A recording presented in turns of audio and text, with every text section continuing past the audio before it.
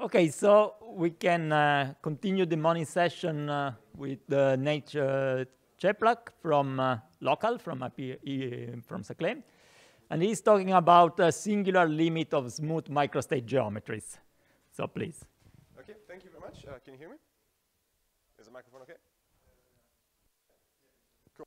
Okay. Yeah, thank you very much for the organizers for organizing this conference. Thank you for also giving me the opportunity to talk. And what I want to talk about today is some work which is going on in this group here in Ceplak with a bunch of people who are also in the audience, and also something that I've been working on lately. And the topic of this talk is basically how to deal with a very extreme corner of parameter space of a family of smooth microstate geometries, where it seems like something which initially does not have a horizon, generates and develops as horizon. For those of you who are familiar with the fuzzball proposal, you know that this is a no-go. What I'm going to present today gives a little bit of an introduction of how we try to attempt to resolve this issue. So the outline of the talk is to start with a brief introduction of the relevant key issues in the fuzzball proposal, and then introduce the limit, the singular limit that we're trying to work on. Next, I'm going to tell you really what's going on, what is the problem, what goes wrong when we take this go to this extreme corner of parameters.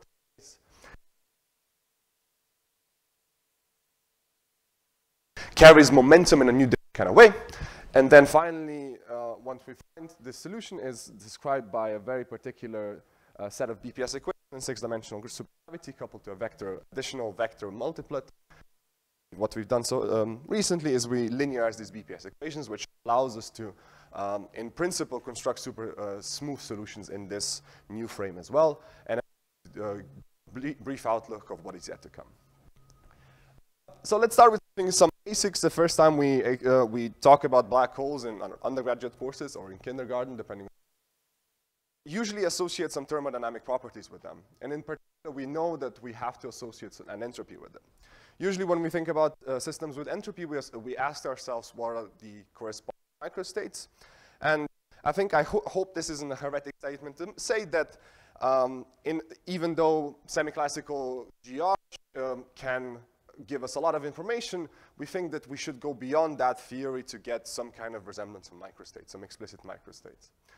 And one of the theories which should give us some insight of how to do this is string theory. And in fact, I think one of the main results from string theory is in fact that it can allow us to reproduce the Bekenstein-Hawking entropy by a nice counting argument. So these were, for example, for supersymmetric, this was done by Schroeder and so on.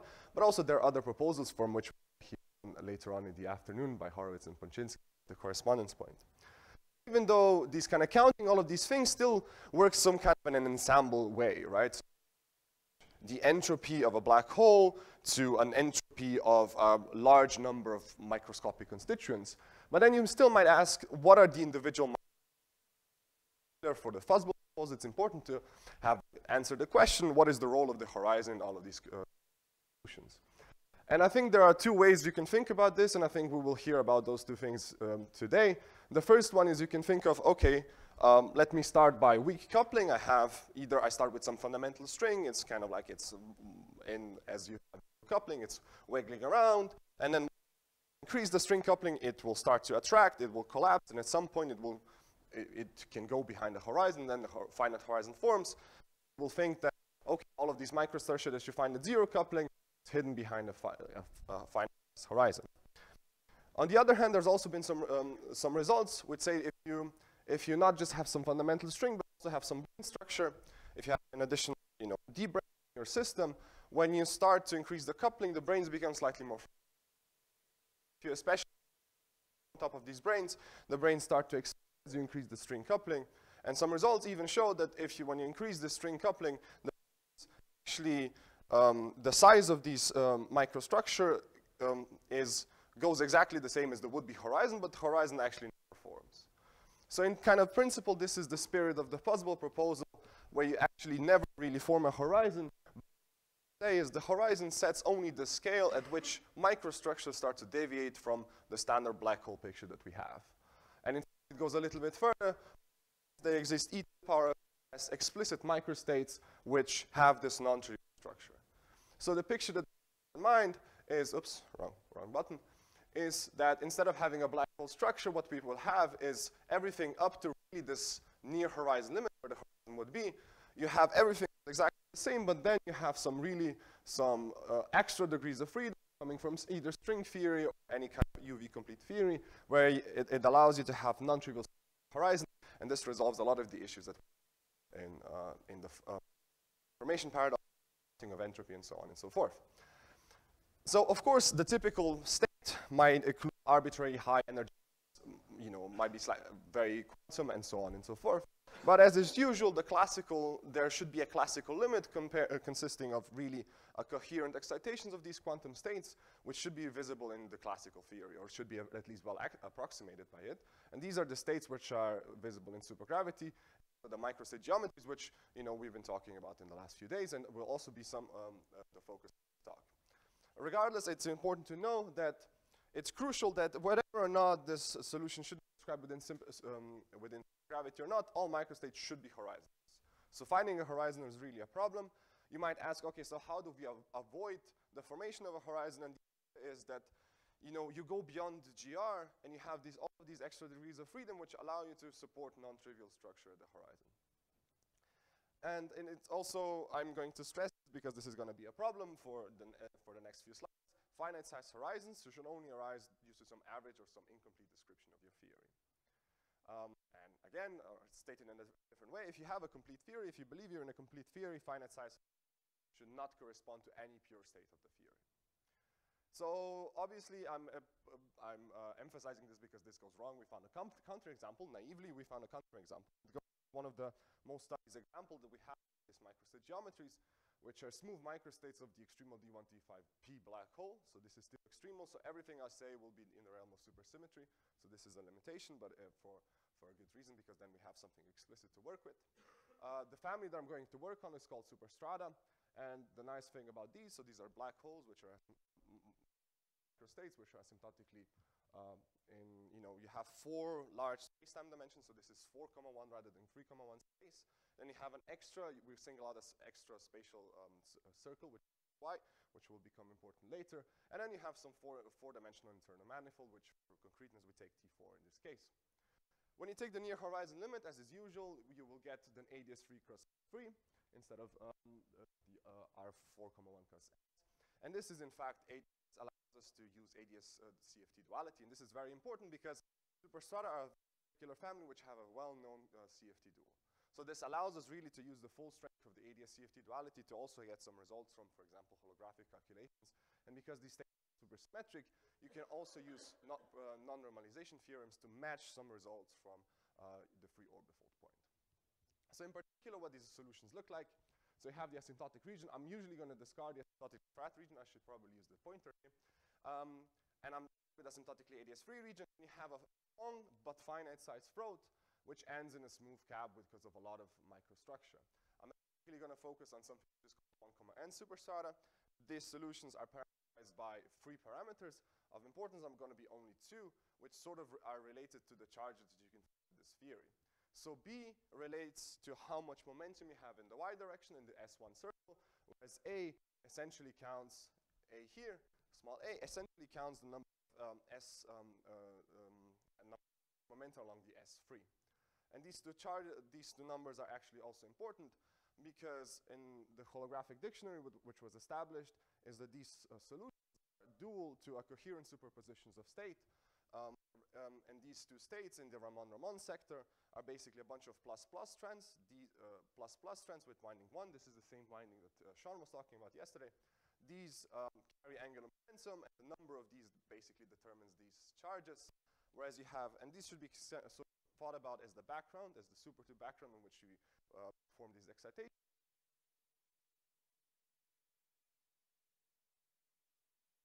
These kind of like add to the momentum. And in fact, what you should think about is, I'll make this picture slightly more precise, that these are excitations on the supertube, and L-1 is the usual Virasoro operator, which kind of acts as a boost along the XY direction.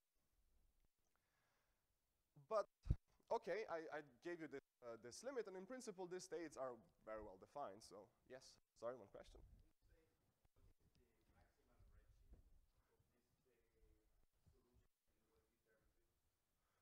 I think the redshift, so these parameters A and B also determine the length of the throat. So in particular, you see that basically the value of B, you can think of these kind of solutions as sort of ADS-free, and then the value of B determines where you throw away, where you make a cut and just add a finite size ADS2 cross S1 throat, and the length of which is determined basically by the value of A. So you can have the maximum redshift is determined by setting A as low as possible. And I think is determined, the redshift is sort of determined by, I think, by A times B, N times A times B, if I'm not mistaken. B over A, yes. This is in string scale, in Planck scale, in Planck units, string units? Oh. No, I mean the A and B. Oh. So how far, if I were thinking about it as a horizon, how far this state extend beyond the would-be, or beyond its would-be horizon? Infinite and zero. Those are the two questions. Infinite and zero. It's an extremal black hole, so the horizon of the extremal black hole is an infinite distance down the throat, so it's an infinite distance. But then from a point of view of infalling observer, if you count how much time it takes for the infalling observer from reaching, I think this is, so if you look at the distance and you measure the distance from this place to the horizon is infinite. It's an extremal black hole. The horizon of an infinite black hole has an infinite depth. So if you just integrate GRR from the horizon of an extremal black hole to here, you'll get infinite. But then if you look at an infalling observer, which falls in, then the infalling, and you ask how much proper time of the infalling observer takes from the moment it reaches this stuff to the moment it would go through pass through the horizon, then it's actually 1 over n1 and 5. It's microscopic. So the answer is infinite and zero. It's an extremal black hole. Very counterintuitive. I guess I will have to ask it later. Yeah.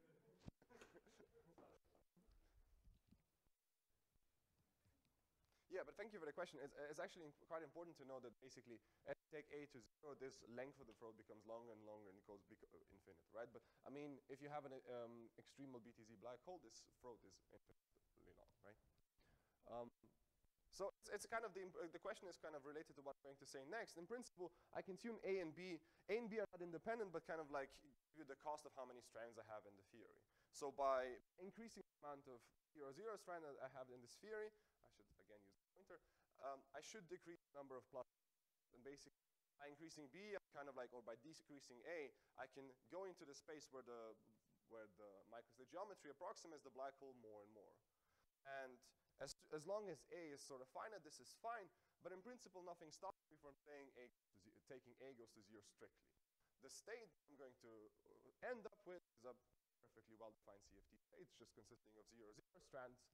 But on the double side, what you find is A goes to 0 limit. In the geometry, you find just the extremal BTZ black hole. What it seems like, really, what we were discussing before, that by taking A goes to 0 really strictly, what you find is a geometry with a finite size horizon, but the dual CFT is pure. So this is counter example to the fuzzball proposal. So now you have to figure out, so what goes wrong? The question that we want to ask, that we want to answer here is, can this horizon be resolved within gravity? Are there any non-trivial momentum carriers which allow us to describe the system even in this particular limit? Yes? How does the radius of S5 scale when you take A to 0? I think it stabilizes at a different value.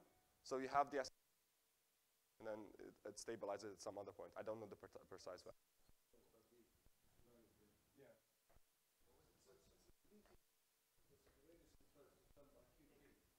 Nick. The momentum charge determines the radius of the throat, and here the momentum charge is set by b squared. Yeah. Okay. Yeah. So sorry. Emil.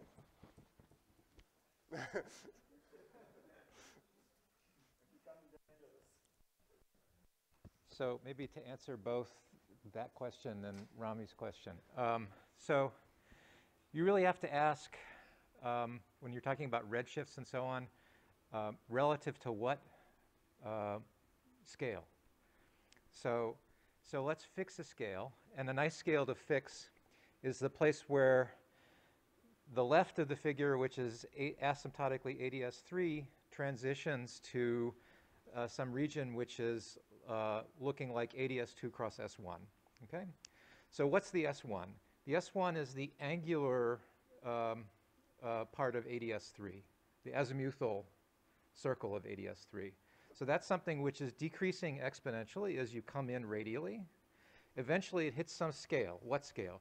The scale that's set by the momentum on that circle, which is QP. So that's the scale B, or root n times B, that's on the figure. And now you transition from an ADS3 region where that circle is exponentially shrinking to one where it's fixed radius determined by QP. Okay?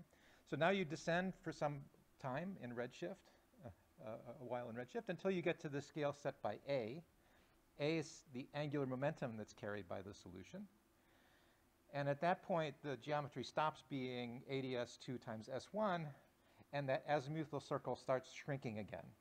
And so you have this cap region which looks locally like ADS3 again until you reach the center of space and space ends. Okay? So the interesting thing here is to say, okay, let's fix QP, and now let's dial the angular momentum. By dialing the angular momentum, you dial the scale A, and you make the redshift either longer or shorter. And he wants to take the limit A goes to 0, i.e. turning off all the angular momentum, at which point gravity says that the cap should become infinitely redshifted and go to some extremal singular geometry.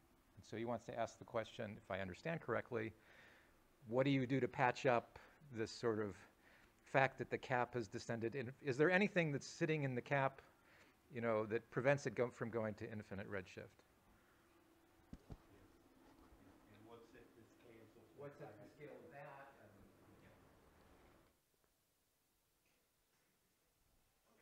Cool. Thank you very much. Yeah, this is precisely it. Emil is precisely right. This is what's on. I forgot.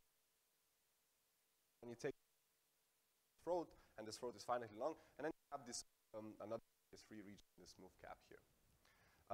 The question why we want to resolve this in supergravity is also very important, because we know from the two-charge case, which were described by Kanishada, Skenderis, and Taylor a while ago, that these states, when you take the A goes to 0, you work with singlets of the A symmetry. And what we know is that in the two-charge case, these cannot be described within supergravity, or they argue this is not described within supergravity. Unfortunately, these are also very interesting, because if you manage to find microstates which would be singlets, these, in the same paper, they made an argument that these will give a very huge entropy towards counting. So, there are several interesting motivations why we want to see this kind of limit. But before we go into that region, I want to describe why going just from the and this is just the standard picture of how you construct these superstrata. You start with something which is called around D5 supertube, and you start by having a supertube with non-zero A, and A is precisely the same which determines the number of plus strands of geometry. The next thing that you do is you add along the radius of the supertube, so along the excitation. We use single mode excitation of mode K, and this K essentially, the graphic dictionary determines the winding that you have. This is again the winding that we talked about yesterday, and the amplitude of this is called we denote by B, and determines the number of 0, 0 strands that you turn in the geometry. When this is small, it's just sort of a perturbation along the supertube radius, but when it's large, we have finite back direction, we get this nice kind of geometry. The final step that you want to do, so this kind of this geometry, when you have the excitation, there's no excitation along the y direction, along this y, along which is common direction of the D1, D5 branes. But then you act with the L-1 generators, and these kind of act as a boost along the y direction, and these then give you momentum. And the amount of time you act with generators on this solution gives you the amount of wiggle. So in the end, you kind of have a doubly wiggling supertube. And once you back react this, what you get is your geometry that you discussed. But now, if you think about this, when you say A goes to 0, what will happen? You decrease the circle along which you put your excitations in. So in principle, what you're asking is, okay, I'm going to decrease the circle And along the circumference of the circle, I'm going to put an excitation. So of course, this is an ill-defined limit, because what you're doing is you're suppressing all the oscillations in the possible direction on which you can put oscillations. By taking the a goes to 0 limit, what you're keeping is its effect. You're keeping the RMS value. So in effect, what you're doing is you're throwing away all of your momentum carriers while still keeping their effect. So the way it's saying, we're steering over the degrees of freedom which can actually carry the momentum, also keeping the result itself. If you think about this more from the gravitational side, connect to what I was saying yesterday, if you back supertube and I think the origin, there is this cycle in which you have this flux, and when you take it goes to 0, this free sphere goes to 0, and then you kind of like, again, the effect is the same. The fluxes which carry the momentum has nowhere to be, but you still keep their effect. So, how do we resolve this? The goal is to find, can we find some momentum carriers which have vanishing angular momentum, so something which doesn't expand in the R4. And the best way to think about it, there's actually two ways of doing so. The first one is you need to either involve the 4 degrees of freedom, so the degrees of freedom which oscillate along the internal direction, or you want some excitations which are actually longitudinal S1 circle. So these are some excitations which don't extend in the R4, but oscillate along the SY circle. And these will essentially going to choose the second option, precisely because then we don't have to involve the T4. So we don't have the internal manifold. And it turns out the best frame is actually type 2A frame.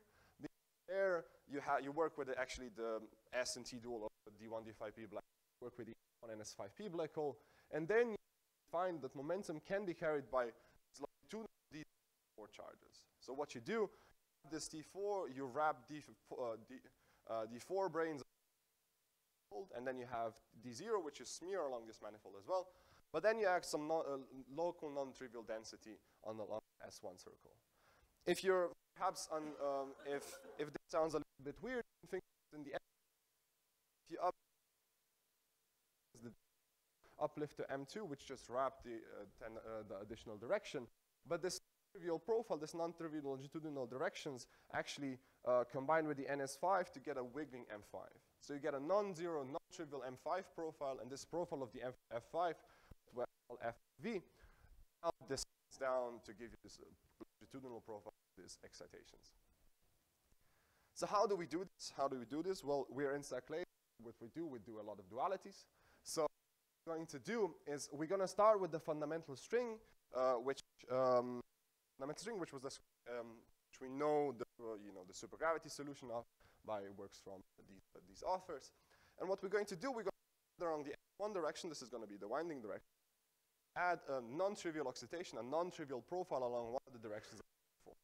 So initially, we start with the system which inherently breaks in terms of the T. But then we can do a bunch of T dualities to make it something which is T4 variant. The fun thing that we want to do, if our goal is really to have something which has non-trivial excitation, non-trivial profile along the Y circle, we're not allowed to do a T duality along this circle because then it will take us out of the regime of supergravity. So chain of dualities we do is this. It's actually not important. The details are not that important. The important thing is that we start with the fundamental string, which has a non-trivial, below the line are always the dipolar charges, which integrate to 0 when you integrate over the Y. And once you do all of these dualities, what you find is in the end, you have an NS5 brane with momentum. This momentum is carried by D0, D4 charges. So you start with some kind of asymmetry in the T4 directions, and you undo them by choosing this preferential direction when you do the T dualities. And the final thing that we want to do is, because this configuration is still supersymmetric, we can use this enhanced supersymmetry. In the ansatz, we know how to work with supersymmetry by now very, very nice. We can use this additional supersymmetry to just slap an additional fundamental string charge on top of it. So what we do is we have an NS5 brane, which is, has this 0d4 charge, and we add a very static F1 brane smeared along the T4. Just to give some examples, you can show that this configurations preserve locally 8 supercharges because because these modes are very specifically tuned, coming from the fundamental string. Globally, because of this, you preserve 4 supercharges. So the same amount of supercharges as the D1, D5 black hole, but locally it looks like a 2-charge black hole. This will become, and we will see this appear later on explained. So this is the money shot of this presentation. What we find, okay, so we're describing this configuration at the top, and in terms of the string frame metric, and in terms of the Ramon field and gauge fields, this is the solution. You see that in most cases it looks exactly what you would expect from the F1 and F1 S5P. The only addition that you have is you see there are additional terms which explicitly depend on this profile, and in fact they depend on F dot. One interesting thing is, we started with something which is localized at a point on the R4, but you can see that all of the functions which are proportional to F dot, they have this weird factor 1 minus 1 over H5. So this is something weird. It's not localized at a point. It's actually like it has a peak, and this will become important later. It seems kind of weird that you find something which you started with a configuration which is everything is localized at a single point in R4, but what you get something which is effectively smeared along the direction. Near the R direction. And still, you can do the asymptotic analysis, and you find that the momentum is given by just the 0 modes of this distribution. So okay, let us. The important thing is, so what happens near the brains? So the first thing that you can look at is you find that there is a horizon R is equal to 0. So this is still a singular solution, but actually, despite being a solution, what you find is that the horizon area vanishes. So this happens because now you have basically you can show that the radius of the Y circle now, instead of stabilizing finite value, which is determined by this asymptotic momentum, actually it pinches off at R is equal to 0. So this kind of goes against the standard picture that we have when we talk about black holes, where the R is equal to 0, you have an equilibrium between the tension of brains and the pressure exerted by the momentum charge. And in fact, one can go a little bit further by taking the near horizon limit, and you find that basically it's essentially empty ADS-free cross S-free. The only additional thing that you can find is you have a non-trivial deformation of the metric, which is determined by F of V. All the other ones, so this ADS cross structure is supported by the NS flux, but all the Ramon charges are basically vanishing. So to kind of explain this, one can plot the GV function. So this the metric somehow determines the momentum, not of the ADS-free structure, but from the complete solution, and you can compare it to the black hole. And what you find is, comparatively, the red line here determines the black hole. Instead of having something which really, which has a peak at R is equal to 0, corresponding really to a point-like source, what you find is that the distribution here is slightly more moderate, and it actually seems to be expanded. And when you analyze it a little bit further, what you find is that the peak is actually of the similar radius to ADS. So instead of having something which has a localized point source for the momentum at R is equal to 0, you find basically a 2-charge solution which has a null momentum wave running around at some finite distance, which is actually at the transition region. So in terms of that, it shouldn't be surprising that basically the near horizon limit just captures this initial R squared growth. And it's actually quite important is to see that you actually, when you take the near horizon limit, you don't get the full details of this solution. You actually, you kind of, when taking it, you throw away the entire bump. You throw away the details of the momentum carriers are. And if you, okay, so just alternative way of how to see this, if you're unfamiliar with the D0, D4 charges, one of the things to think about is that you can reverse the chain of dualities that you started from F1P to the final frame after you added this fundamental string, and you find that this final frame, you actually end up with an NSP F1 black hole, but now the momentum is carried by literally the same F1 strings with momentum along P4. So in the end, you can see that what we're doing now essentially is we are, with this D0, D4 charges, we're essentially probing the along the internal direction. So yeah, if you look at perhaps another way of seeing this, if you're familiar with the D1, D5P system, if you look at this D0, D4 momentum carriers really include the T4 degrees of freedom of the D1, D5 system. However, from the 6-dimensional point of view, this solution and the solution that I talked about before are actually kind of the same. In fact, actually down to 6 dimensions, you will find that because of this additional factor in the metric, you get an additional gauge field. So from the 6-dimensional point of view, the only thing that your system is described by supergravity with an additional vector. Still, the solution that we described so far, this is still a singular solution, and in order to get something which is smooth, we will have to use the we will have to solve the full equations of motion, we have to solve the BPS equations, and if it leads us to the final thing, we need to solve the BPS equations, relevant system for 1, 0 supergravity with coupled to a tensor and a vector multiplet. Luckily for us, these solutions have been described before in the literature. However, the equations are slightly unruly.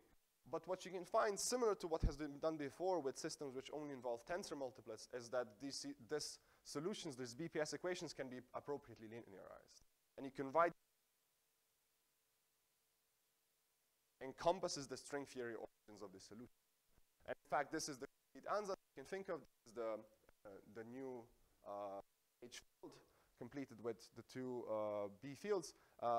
B field had a tensor field, have a tensor field coming from a gravity multiplet, a tensor field from a tensor multiplet. So in the end, the free form is unconstrained anymore, so it's appropriate, it's sort of convenient to write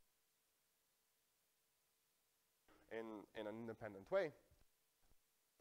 And to think about this in a natural way, you see that if you think about the F1 and S5P solution, D0, D4 brane charges, the Z1s corresponds to the sources, vector sources of the fundamental strings. The Z5 correspond to the sources of the F for momentum and Z for D0, D4. And it turns out that once you work a little bit with these equations, that the ZA, which is the dV component of the vector field, kind of naturally appears also in the momentum function here, so in the GVV component.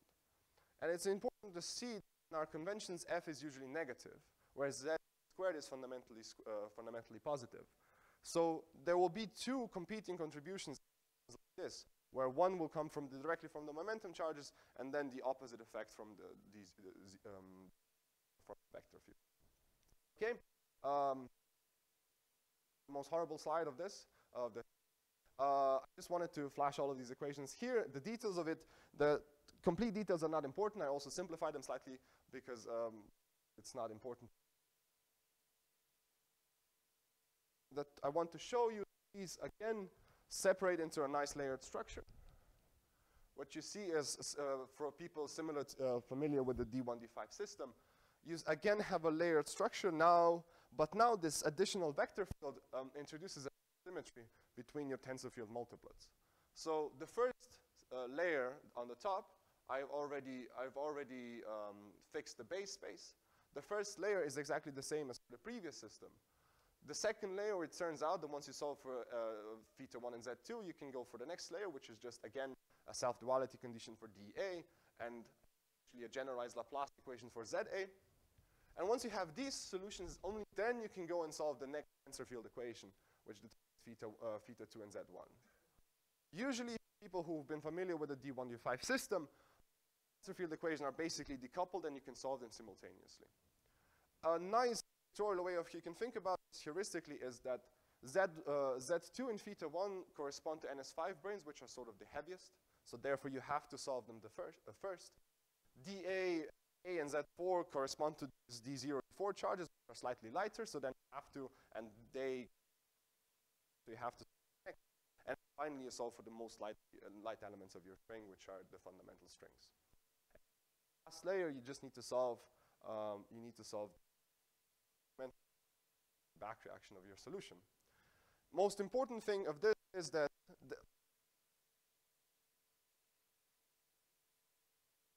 here, nice to solve. In particular, we have a structure that once you have a layer, the next layer can be solved in principle. You have only quadratic sources. The same principle that we've been used that allowed us to construct all of these smooth solutions in the previous are also And as I mentioned before, this vector field introduces a weird asymmetry between those two tensor multiples. Before I finish off, let me try to tell you what, how to use this solution to analyze the solution that we had previously. So as I said, the dictionary is, we mentioned that the dictionary is as such, and I can use the solution these for brane charges and put them in. And I found, interestingly enough, even though I said that the functions which are related to the D0, D4 charges do not look harmonic, once you actually analyze it, you find that all of these Z functions which appear in the ansatz and all of the F functions are actually harmonic, and they actually correspond to point sources in the space. What is going on is, in fact, if you remember that in the GVV, in the dV squared component of the metric, we have this particular combination. And when you take the near brane limit, actually the leading contributions cancel out. And they cancel out precisely. Then related to this quadratic increase right near to the analyze this to just further illustrate this point. Once you put the background in, once you realize the PS equation you have to solve are just Laplacian equations in 4 dimensions, solved by 1 over r squared solutions. Instead of having these general v-dependent terms, I can just cook up an example where I put the QA and QP as constants. Okay, so this is a very artificial example, and now the no interpretation, the system now reduces by dimension as well because there's no v-dependence. But what you can do is then you can just plug this into the equation and look with your solution. It turns out that the first thing you notice, you start to look at circle. And you find that r is equal to 0, this length is determined by this quadratic combination, which shouldn't be surprising in some results in terms of 5-dimensional black holes, that this quadratic invariant comes up. But the one thing that you notice is if I want to avoid closed timeline curves, if I want the GV, the length of the y circle, I want the square of A to be bounded by this number. Okay, so if that is the case, let me analyze what happens if I increase the amount of U1 charge. So standard F1 minus 5-3 black hole. I just start to increase the Q1 field, QA charge. On the left, you will see you have the same GVV plot that we had before, and you see red corresponds to the black hole, and as you increase the QA charge, you see that this this kind of low price, the momentum starts to decrease, and it goes closer and closer to our solution, which in fact is saturates this bound, but it's sort of like in a slightly more complicated way.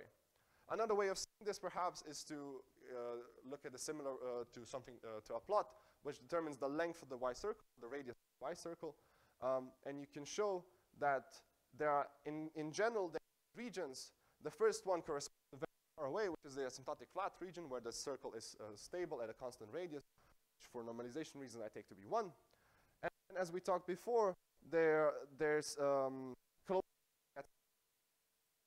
region, which is where this R circle, this is where this R circle starts to drop.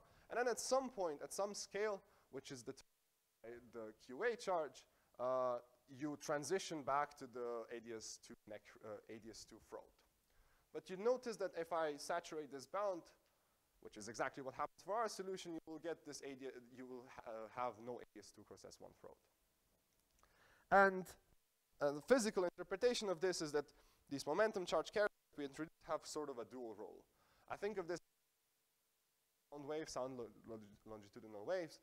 So the first contribution comes from just having momentum, which comes from the charges. But on the other hand, you have that these charges source a U1 field, which kind of acts in the opposite direction. So these two things cancel out. They want to, and in our solution, which comes from string field, these two effects precisely cancel out at R0.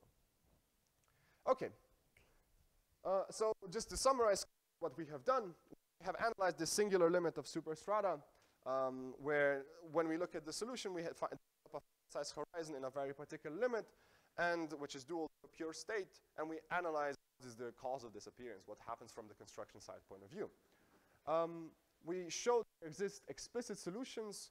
What we analyze right now, we have asymptotically free charges, but these solutions, even though they correspond to holes which have a finite size horizon, do not develop a finite size horizon. And the key ingredient for doing so is identifying new degrees of freedom which do not expand in the R4. So these are singlets under the R4 space. We found some interesting solutions because of this absence horizon is due to this non-trivial cancellation of field contributions to momentum and its opposite direction. But one of the things that's sort of puzzling is that when you take the near, though you have some kind of structure, the near horizon limit seems to be empty. And we showed that in the six-dimensional BPS system of equations we have a vector field. So have we solved the problem? I'm at least skeptical in saying not yet. Obviously, we identified a mechanism which prevents the large size horizon. In principle, what we would like to do is we would like to move solution in this frame. We would like to then see that the same mechanism can prevent the formation of any side of horizon. So now we have zero size horizon. There is still a horizon which has zero area.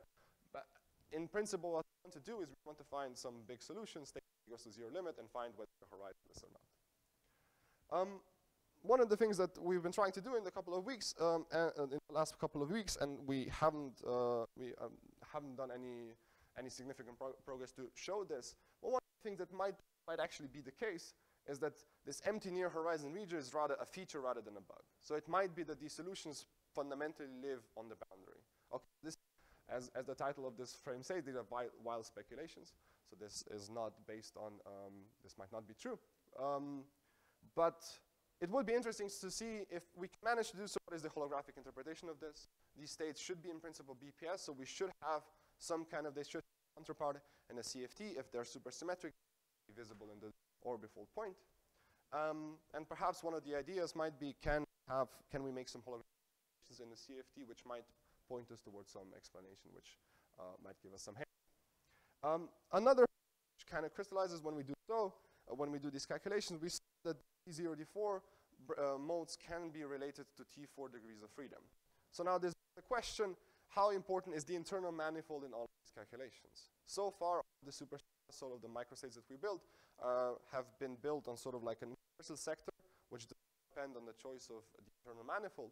And now the question is, how much is the internal manifold important in general when you construct these solutions? And for example, what we saw yesterday from Pierre Stock is that the internal degrees of freedom, this internal structure is quite important to allow for some non-trivial structure of the horizon, some condition. Perhaps the question is the resolution fundamentally stringy in nature? Perhaps we have to go beyond supergravity to fully resolve this issue. And this might be related to work which might be described by Emil or David and Nico in the following weeks, following days. Perhaps on a slightly more question is, can we make this system that we described for the linear, for the limitation of just one vector field to general vector and tensor field, which allows to, have a much richer structure. This system was studied by Kano and Ortin, but I think the linearization might really depend heavily on the choices of couplings between the tensor and the vector multiplets. And perhaps interestingly would be to analyze this linearity to other be supersymmetric, relates supersymmetric systems, non-supersymmetric systems. And I think that should be it. Thank you very much.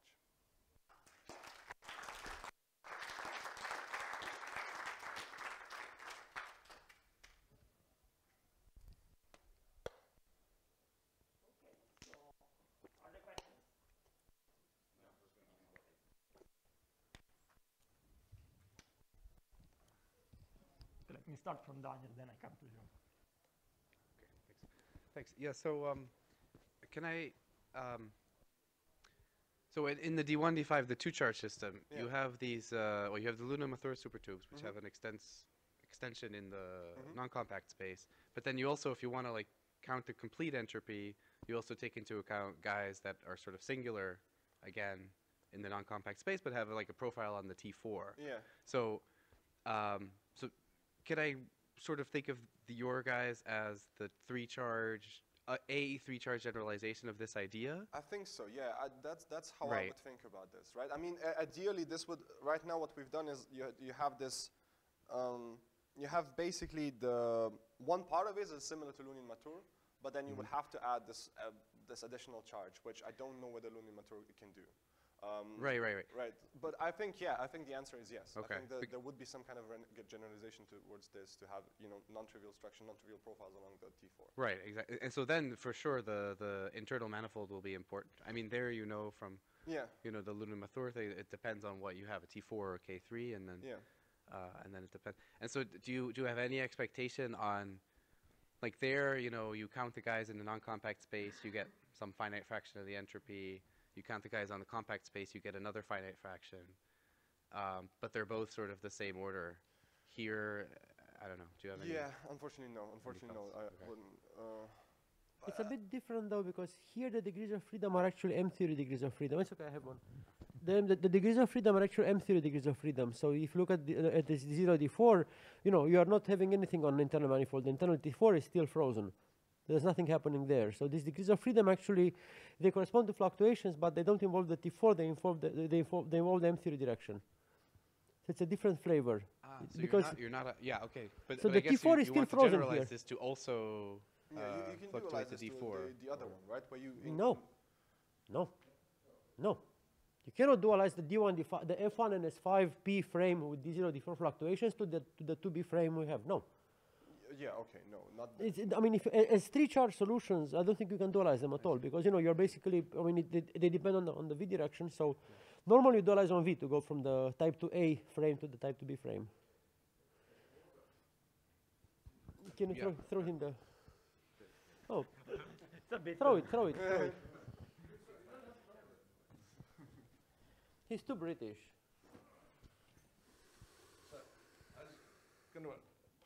These things can also, in the sort of in the M-theory frame, and then really what you're doing is you're doing something on the M-theory circle, but then that's like a T5 compactification of M-theory. You could move the thing into the T4, I think, Joseph, and at which point you're now doing a T4. It's a mode on the torus of the T4. So I think there is probably a perfectly decent ADS CFT interpretation in terms of excitations on the T4, and you can do that in 2A or 2B. The only reason it did it this way is because it's much easier to freeze out all the T4 degrees of freedom just through the supergravity analysis. And so it gives you a nice picture. But I think in principle, this is just activating the T4 degrees of freedom in a new and interesting way. And it's qualitatively, as you saw, because it delocalizes, it's qualitatively rather different from what we've seen before. Come to Emil, who was first. So do I understand correctly that the reason that things become trivial when you try to take an ADS3 decoupling limit is that the D0, D4 excitation is carried sort of outside the ADS3 region? Yeah. This seems to be the thing that we know. Once you include the back action, it really seems that the where this momentum wave is localized is sort of at the boundary region between the ADS and the flat space, in this transition region. So follow-up question then. So it's sometimes interesting to try to separate to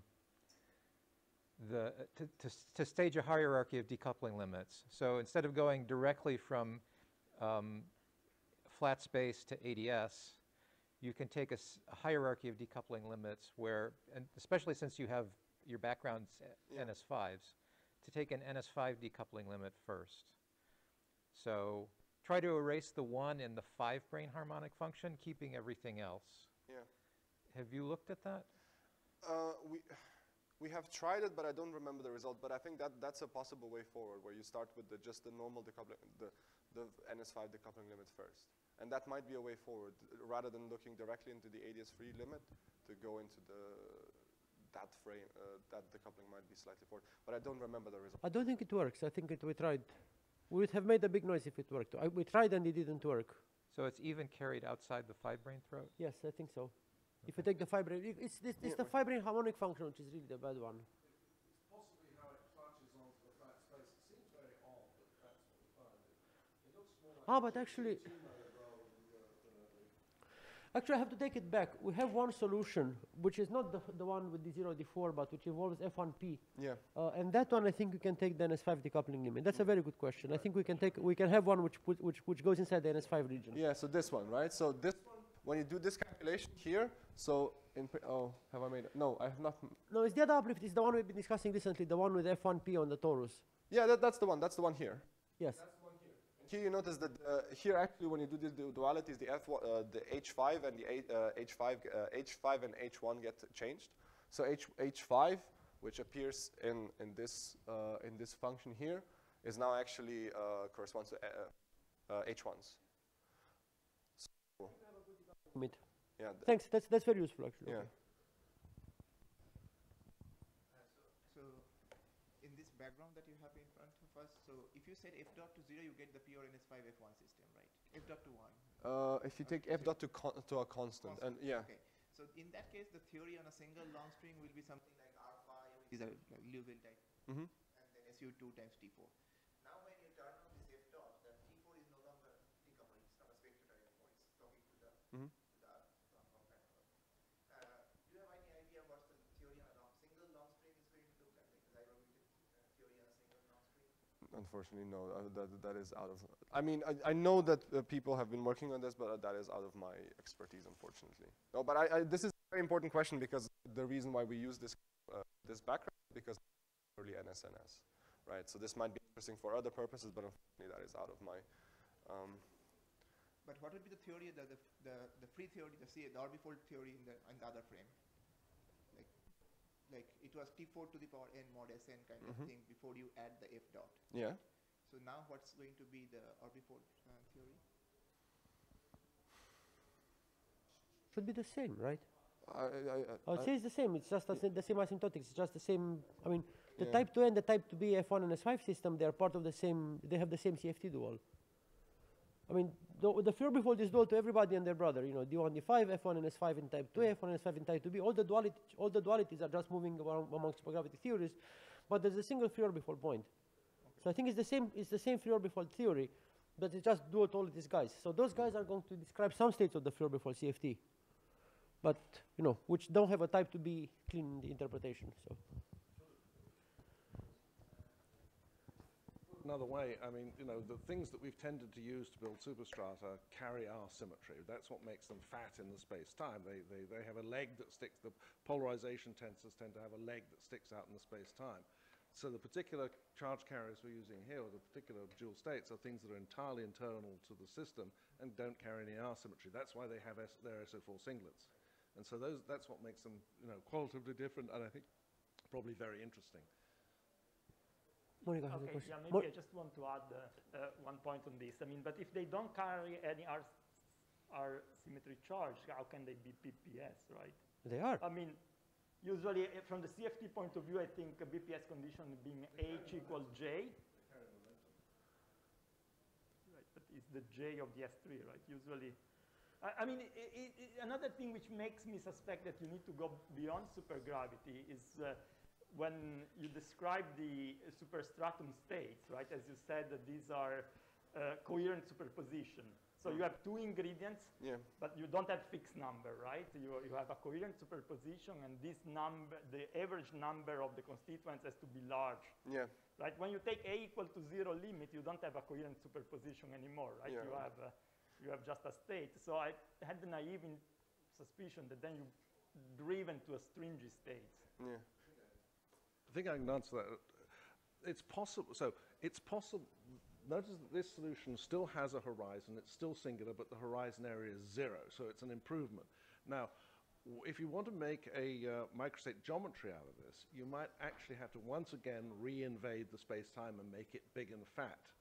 But the nice thing about these momentum carriers is when you take the A goes to 0 limit, you don't wind up with something with a finite size horizon. You wind up with something with a 0 size horizon, which means its resolution must be intrinsically stringy. So I think that's how this is probably going to work. So Monica had a question. Monica had a question. Oh.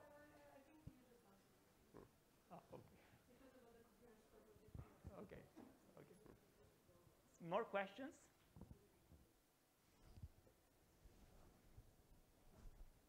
Okay, then there are no more questions, let's thank Nejc again.